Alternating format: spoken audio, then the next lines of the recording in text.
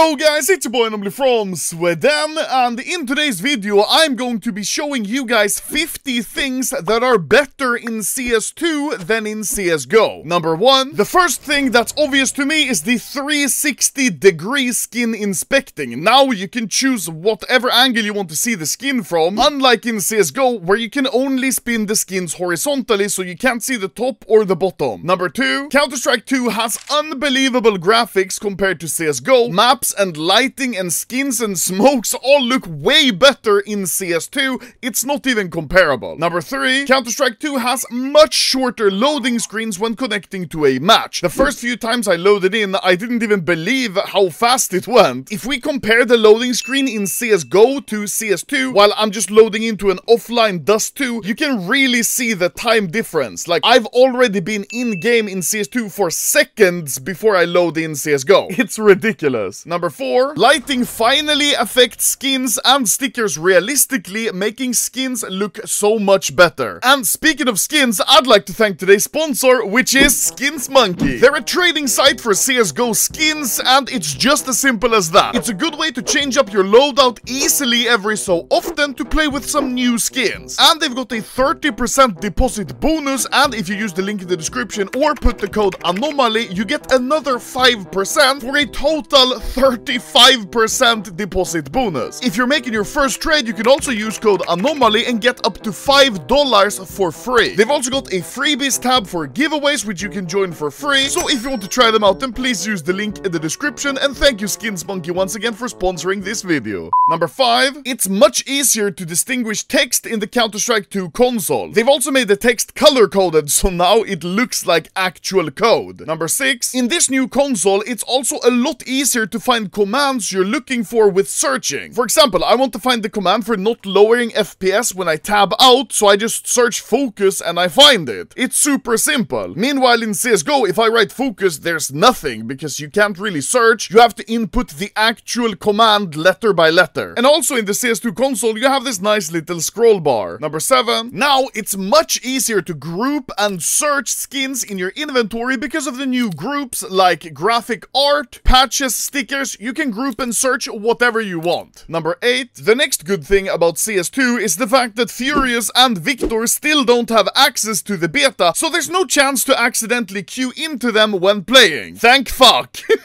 Number 9, the instant button for the Steam market, which is far easier than having to shift tab and then opening the browser to get to the market. CSGO actually has one of these buttons, but because of the bad design, weird position, and ugly ass link symbol, I've never used it and I didn't even notice it until now. Number 10, now if you're in-game in the top middle, you can see which players have defuse kits or which player has the bomb. Number 11, after a round in the top middle, you can see how much damage you've dealt to enemies and how much damage they've dealt to you, which is much easier than having to open the console to read the damages. Basically, you get a nice little recap of the last round in the top middle. Number 12, stat track counters where you haven't gotten a kill yet don't flash random numbers like they did in CSGO, but now stays at 0, which makes them a lot cleaner. Number 13, the new smokes. Well, there's a lot of good things with the new smokes. First of all, the new smokes are much more noob friendly. It's way easier to land a smoke where you want it to land, since the new smoke now fills out areas better, so you don't even have to land the smoke perfectly. Number 14, another great thing with the CS2 smokes is that one-ways are no longer possible. No more getting killed from someone who's invisible inside of a smoke, because now smokes are server-sided and 3D objects, so you can't see through them. Number 15, the new grenade camera in offline matches, which is really good for learning and finding new smokes and lineups, especially if you're a new player trying to learn and figure out some smokes. Number 16, the new smokes also have different colors depending on which team threw it. As you can see, one of the smokes is more blue, that was thrown by a CT, and the one that's more beige was thrown by a T. This also kind of makes ninja defusing more difficult, since now you can see if it was a CT that smoked the bomb. Number 17, it seems, at least for the beta, that skyboxes for grenades have been completely completely removed. This helps a lot with smoke lineups because now your smokes won't hit a random invisible wall anymore. Number 18. Finally, we now have a way to remove a smoke, at least temporarily. In CSGO, there's no way to move, remove, or see through a smoke, but in CS2, we can throw grenades, which makes them disappear, or we can shoot through them to get a little gap where we can see. Number 19. Counter-Strike 2 has way better visibility through Molotovs, which in CSGO was sometimes used as a one-way or almost like a smoke. As you can see, it's not this heavy black smoke, but rather just the fire, and you can easily see through it. Number 20. The new sub-tick system, which makes the game feel much smoother. Even though it's not really 128 tick, it's still a huge improvement from CSGO. Number 21. They finally fixed the screen shake when you would pull out shadow daggers. I'm not sure why this was ever in the game. I always thought it was a glitch that they were gonna fix, but they never did it, so maybe it was a feature? I don't know. At least now, if you're using shadow daggers, you can be happy because your screen won't shake and your aim won't be weird. Number 22. The in-game voice chat is extremely good. It basically sounds like you're sitting in TeamSpeak with your teammates. Just take a listen. John Pork, what country are you from?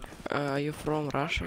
Oh, nice. Number 23. In Counter-Strike 2, you can now select what refresh rate you want to use along with your resolution, something not possible in CSGO. Number 24. You can finally see your own feet. I'm not sure if this is objectively a good thing, but I sure feel like for the added realism and immersion, it's definitely a plus. Number 25. It's now very clear how far your sounds travel by looking at the minimap. They definitely got this idea from Valorant, but it's very nice to have that extra added information, as well as potentially helping out deaf players who may not know if their player is making sounds. Number 26. In Counter-Strike 2, changing resolution doesn't randomly crash your game. This is something I personally feel is unacceptable in CSGO, and it's finally fixed in CS2. Also, it goes about 10 times quicker to change your resolution in CS2 than it does in CSGO. Number 27. It's very easy to consistently hit jump throws without the need for a jump throw script. Your agent will always make a sound when you hit a jump throw, like a little And with a new grenade camera, it's very easy to learn how to hit them every time consistently. When your agent doesn't make a sound, that means you failed the jump throw. Number 28. You can now hear exactly what type of object is being dropped on the ground, whether it be a gun, a bomb, a flash, etc. Just listen to the different sounds. And also now, if the bomb is dropped, it makes a faint beeping sound.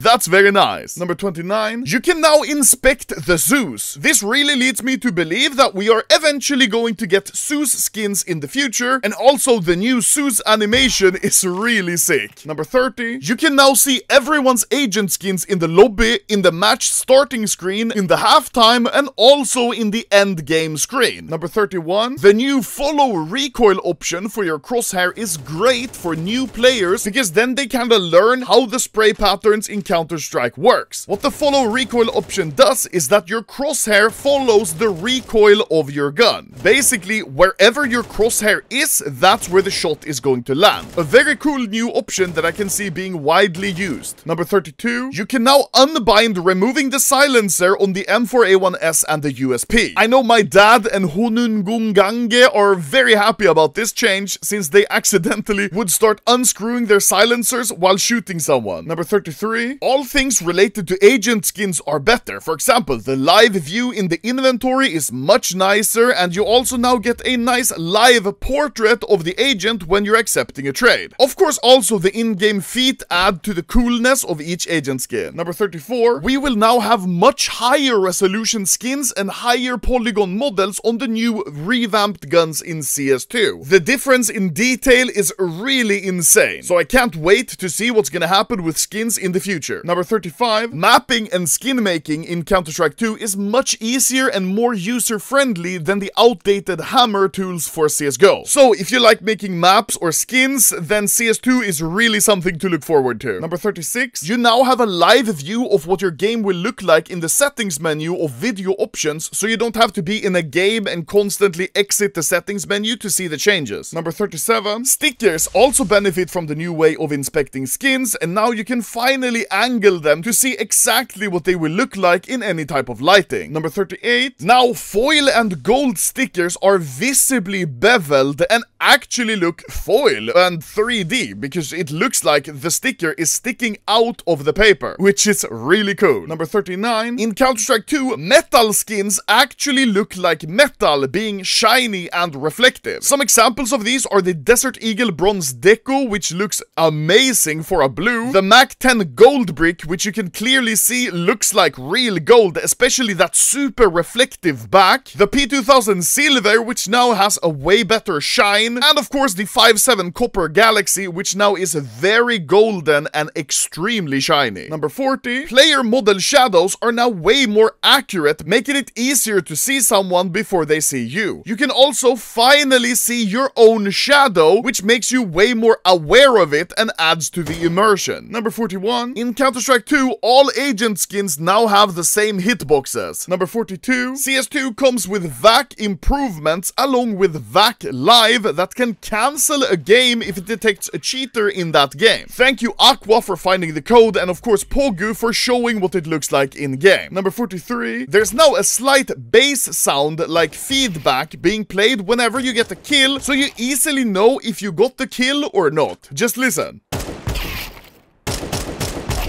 That's pretty nice, and now getting a kill feels way cooler. Number 44. Bullet holes are now 3D and have depth. For example, if you shoot a wall, you can see that there's a hole into the wall. Same with the glass now has a sort of depth. And of course, if you shoot metal like this car, you can really see that it looks like real life. Number 45. The new sound ambience is insane, and sounds, for example, echo in echoey locations or are muffled in cramped spaces. Let's listen to the echo.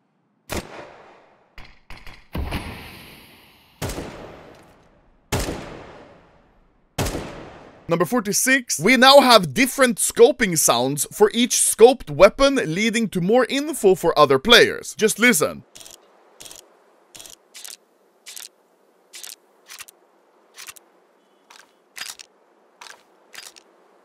Number 47. Ragdolls are now server-sided. In CSGO, the ragdolls are client-sided, which means for you, a body might be blocking the view, but not for other players. Number 48. The AUG and the SG553 scopes are now bigger and are no longer dirty, which gives you better visibility and quicker target acquirement. Is that a word? Acquirement? I don't know. Number 49. The new blood is way more realistic and kinda gross. And number 50. Animated profile pictures from the Steam store are now animated in-game as well. In your friend list, in the top middle in-game, and even in the end-game screen. Everywhere you see a profile picture, it can be animated, which is really cool. And finally, we can't just have positives in this video. I'm going to say one thing that's negative, and that's the fact that in Counter-Strike 2, they still haven't added a flag for Malta yet. I am still angry.